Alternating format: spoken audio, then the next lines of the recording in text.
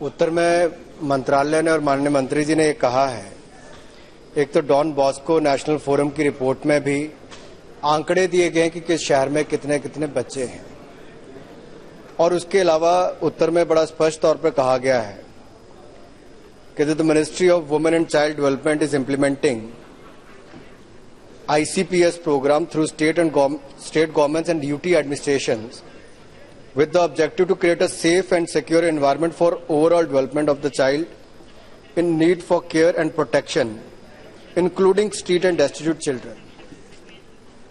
अध्यक्ष जी, इसमें जो सबसे बड़ा आंकड़ा है वो देश की राजधानी का है, लगभग 70,000 बच्चों का। उसके बाद मुंबई का 19,000 के लगभग है।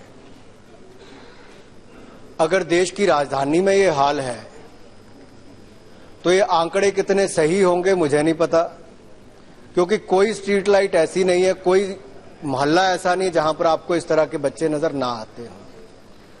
तो क्या माननीय मंत्री जी इसको अपने विभाग की विफलता मानती हैं कि दिल्ली प्रदेश सरकार की विफलता मानती हैं?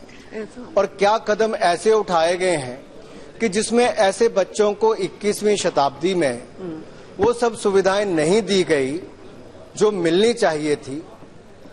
और कहीं ना कहीं क्या प्रयास ये ऐसा उठाने वाली हैं कि जो न्यू इंडिया की हम बात कर रहे हैं कि आने वाले कुछ वर्षों में इसकी संख्या बड़ी तेजी से गिरेगी, और हम चाहेंगे कि ऐसे कोई बच्चे ना, और सारी सुविधाएं इस तरह के बच्चों को मिले जिनको आज तक सुविधा नहीं मिली। जैसे माननीय वीरेंद्र जी ने कहा, ऐसी कौन सी सुविधाएं वो बनाने वाली हैं? क्या कोई टारगेट रखा गया है कि इतने वर्ष तक हम लोग इसकी संख्या को कम करने वाले हैं? Ma'am, we in fact have been working in the ministry to formulate a plan which is based on zero tolerance to child begging.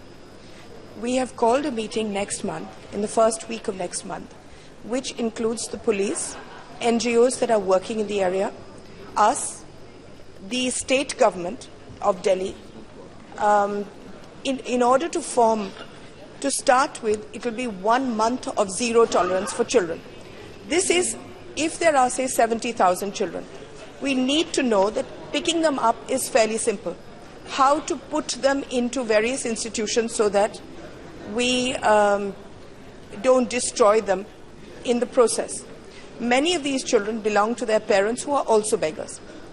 Some of them are trafficked, some of them are orphans, some of them are part of groups of children themselves.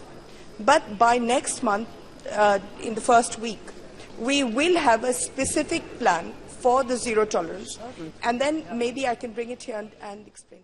Bharat के अंदर अनेक उन्नत नस्ल की गायें हैं जिनको चुरा करके ले जा करके विदेश वाले क्रॉस करा करके होलेस्टीन, फ्रीजियन, ये कौन कौन गाय बना करके फिर हम वापस लाते हैं।